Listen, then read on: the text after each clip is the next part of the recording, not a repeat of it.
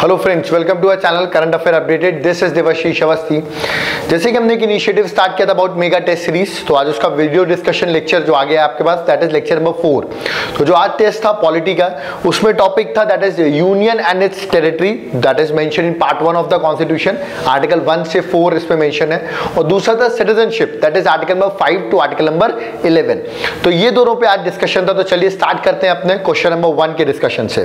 तो question number 1 है कि what was the number of states in India after State Reorganization Act 1956?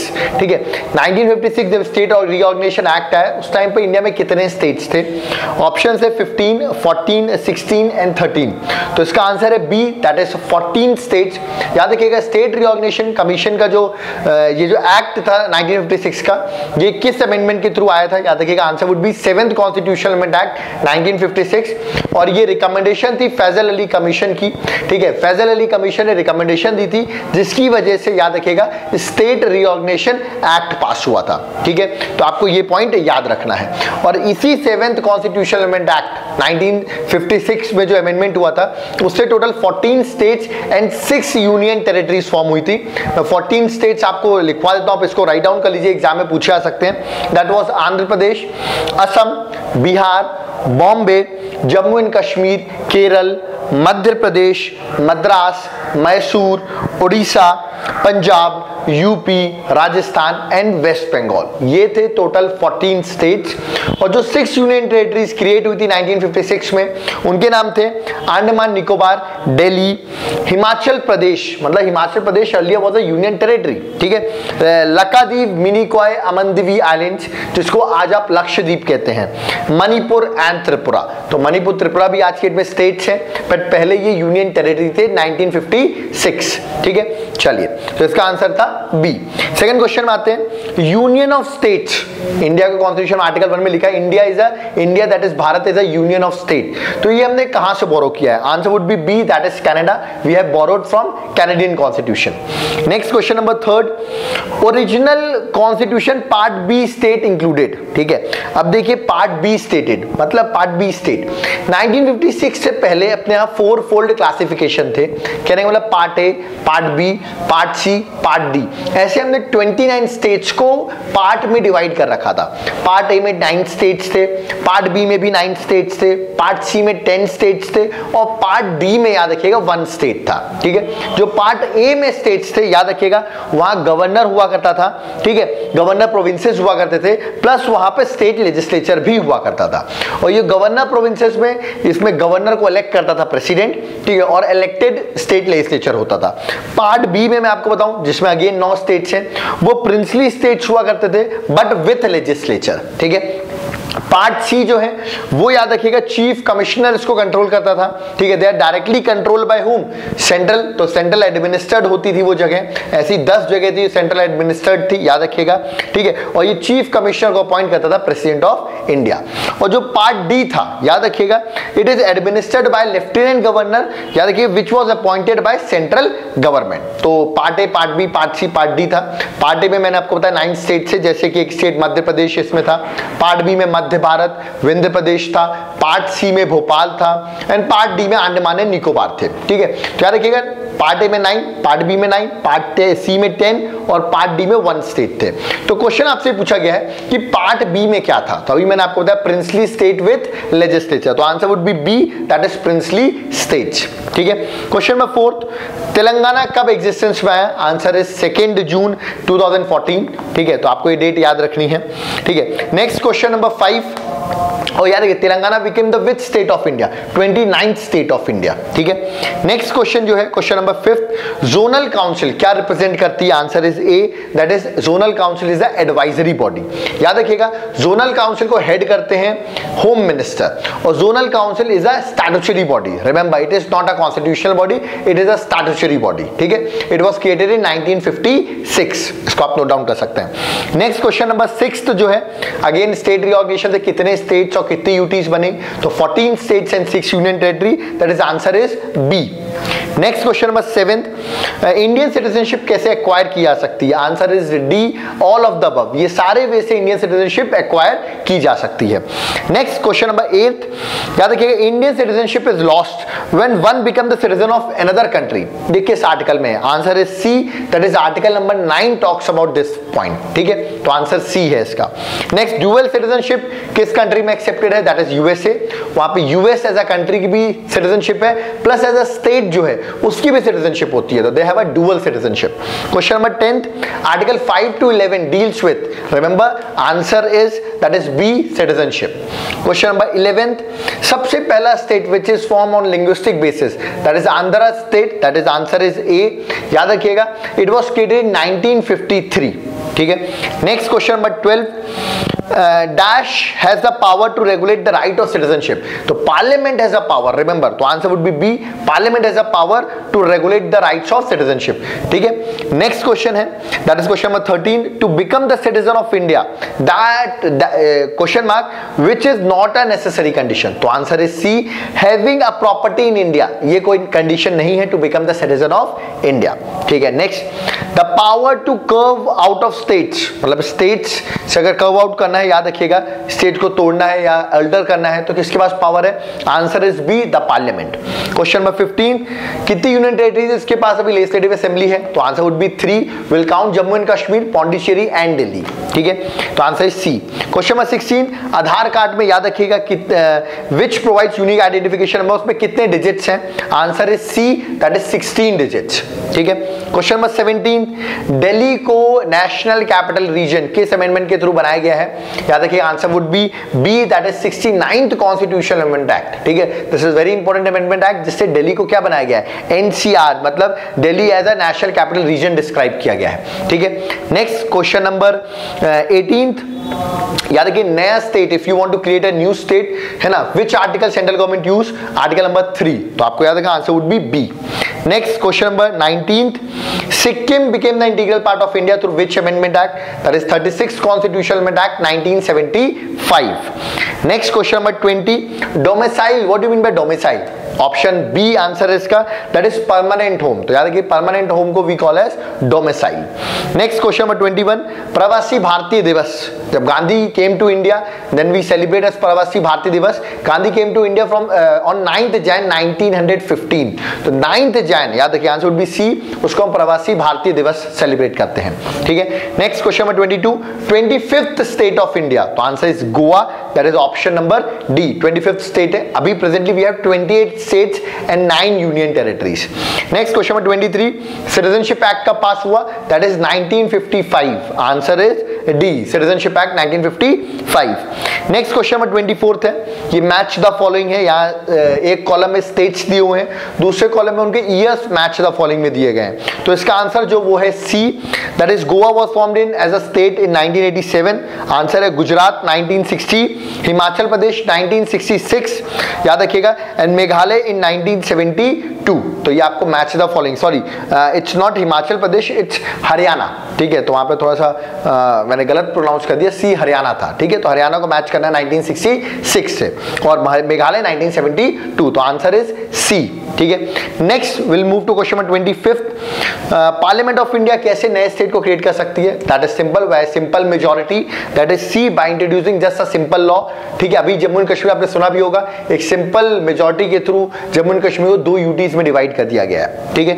Next question number 26, Uttarakhand state when it was formed, answer is a, that is 9th November 2000, ठीक है। Next question number 27, which among the following is not among the 7 sisters, नहीं, which among the following is among the 7 sisters, तो answer is Tripura, ये 7 sisters में आता है, याद रखिए कि Sikkim is not the part of 7 sisters, लोग कंफ्यूज बहुत होते हैं।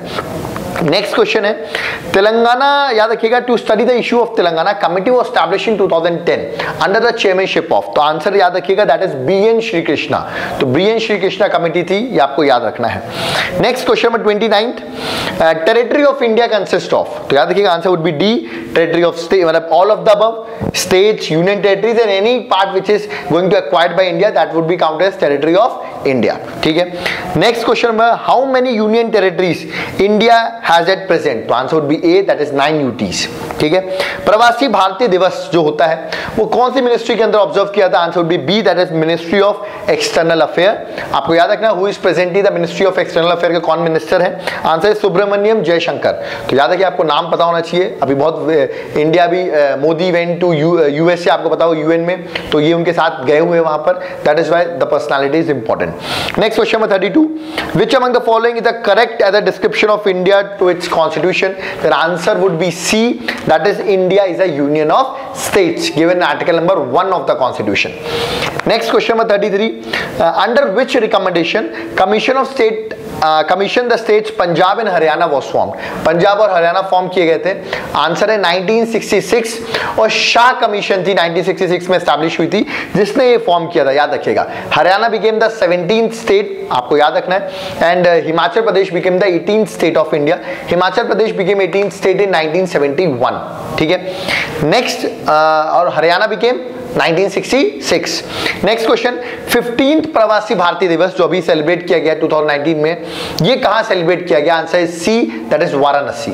ठीक है, next, by process of naturalisation, याद रखिएगा, कैसे सिटीजनशिप एक्वायर की जा सकती है, that is D, all of the above, चाहे आप फॉरनर हो, चाहे आप एनआरआई हो, या you would be overseas of Indian, you can get the citizenship through naturalisation, that is D.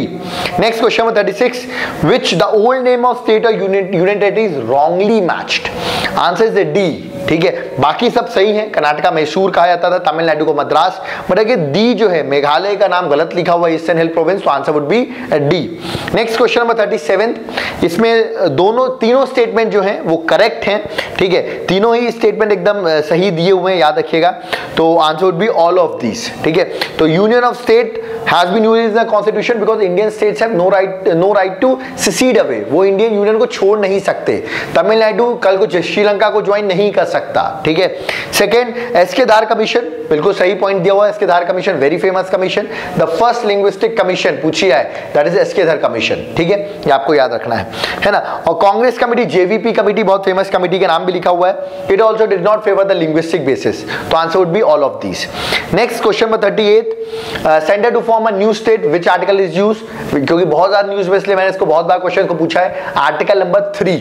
ठीक है, ये इंपॉर्टेंट है। नेक्स्ट क्वेश्चन नंबर 39, ये कुछ प्रोविजंस लिखे हुए हैं, तो इसका आंसर है डी, दैट इज 1, 2, 3, तीनों ही प्रोविजन सही है, आर्टिकल 3 के अंदर आते हैं, आर्टिकल 3 के अंदर आते हैं। ठीक है, next question number 40, in which of the following union territory council of minister is elected, तो of course it's a Delhi। ठीक है, तो आपको याद है दिल्ली है, पौंडीचेरी और अब जम्मू एंड कश्मीर भी यूनियन टेरिटरी विथ लेजिस्लेचर बन चुका है। Next question number 41, union of India in first, तो answer would B C, both the statements are correct। याद रखिएगा, states and UTs are the member of union and India is indestructible union of destructible states, means Indian union cannot be destructed, मतलब cannot be broken, union टूट नहीं सकता, but states टूट सकते हैं, states are destructible। For example, अभी जब तेलंगाना बना था, it has been broken from which state? It has been broken from Andhra Pradesh, तो destructible हुए कि नहीं, but Indian union cannot be destructible। ऐसा नहीं हो सकता कि Jammu and Kashmir, for example let's take an example of Tamil Nadu can not join Sri Lanka, तो union can not be destructible. ठीक है, तो answer is C. Union next जो है, union territories are specified in, of course that is answer is B, first schedule में states और union territories दोनों ही specified है। नेक्स्ट क्वेश्चन नंबर 43, विच constitutional amendment act constituted Goa as union territory, याद रखिएगा, answer is B, that is 12th constitutional amendment act, this is very important, याद रखिएगा, 12th constitutional amendment act 1961 constituted what, Goa as a union territory, but आगे चल के 1987 में Goa became the 25th state of India, पहले union territory बना था। ठीक है, नेक्स्ट क्वेश्चन नंबर 44, इनमें से कौन से पॉइंट करेक्ट हैं? ठीक है, तो answer would be D, all of these are correct. Remember, preamble में चारों बातें बोली गई हैं, that is date of adoption, ideals, nature and source of authority, तो remember answer would be D. Next, who governs the union territory of Daman and Diu, answer is B, administrator governs, और administrator को appoint करता है president of India. ठीक है, next question number 46, आपको बताना है preamble is a part of the constitution, ये किस केस में बोला गया था? Answer is Kesavananda Bharti case 1973, that is a. LIC of India case जो 1985 में हुआ था, उसमें बोला गया था preamble is a integral part of the constitution, ठीक है, इसलिए इंटीग्रल पार्ट बोला था, पर को सिर्फ पार्ट ऑफ द कॉन्स्टिट्यूशन पूछ रहा है। सी गोलकनाथ केस 1967 में हुआ था, मैं आपको बता दूं, और Berubari union case 1960। Berubari union case में तो बोला गया था preamble is not the part of the constitution 1960 में, तो आंसर यहाँ पे ए होगा, that is 1 only. 47th who appoint the chief minister of Delhi, तो याद रखिएगा इसका लेफ्टिनेंट गवर्नर आंसर नहीं है, answer is president of India, ठीक है, तो किसी नन ऑफ द फॉलोइंग लगाएगा तो that is wrong, president of India appoints the CM of Delhi, ठीक है। Next question number 48, presently who is the CM of Pondicherry? आप किरण बेदी का नाम बार बार सुनते हैं, she is a lieutenant governor of Pondicherry. CM कौन है? Answer is C, that is we Narayan स्वामी, तो we Narayan Swami is the CM of Pondicherry, आपको याद रखना। अब इसका नाम बदल दिया गया है, इट्स पुदुचेरी, ठीक है। Next question number 49, chief minister of Delhi will give the resignation to, answer is a, that is president of India को रेजिग्नेशन प्रोवाइड करता है, don't write the lieutenant governor, it's answer would be what, president of India, ठीक है। Next last question है जो आज test का था, that is question number 50, who has the right to set up high court in any union territory? Right now Delhi is the only union territory which has a high court, remember, बाकी कोई भी ऐसी union territory नहीं जहां पर high court हो। इसका answer है सी, पार्लियामेंट हैज अ पावर, ठीक है, to establish what, right to set up high court in any of the union territory.